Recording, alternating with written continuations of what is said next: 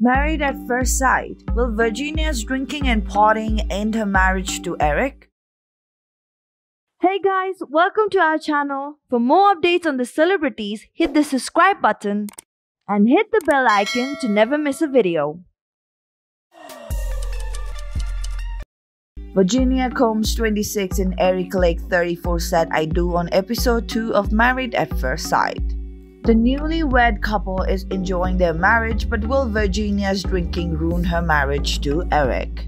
Erik and Virginia met for the first time at the altar and then said their vows in front of their family, friends, and Virginia's beloved dogs.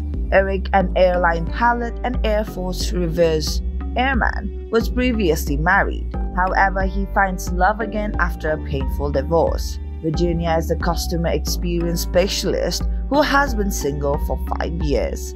The newly married couple spent the rest of the night laughing together in their big day. In the reception, the pair had a frank conversation about their different attitudes like drinking and partying. During the reception, Virginia confessed that going out is a big part of her social life. On the other hand, Erik expressed that he did not enjoy drinking and partying like his new wife. Additionally, Virginia's drinking habit may cause problems with her in-laws. Erik's parents are conservative and traditional. His parents might disapprove of their new daughter-in-law's fun-loving lifestyle.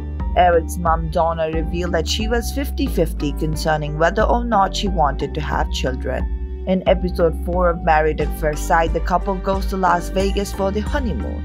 After arriving, Virginia opened the hotel minibar and started making plans to go out. Erik allowed and joined her for a glass of champagne. He seemed exhausted by Virginia's boundless energy for the party. Is Erik happy to spending the trip doing whatever she wanted to do?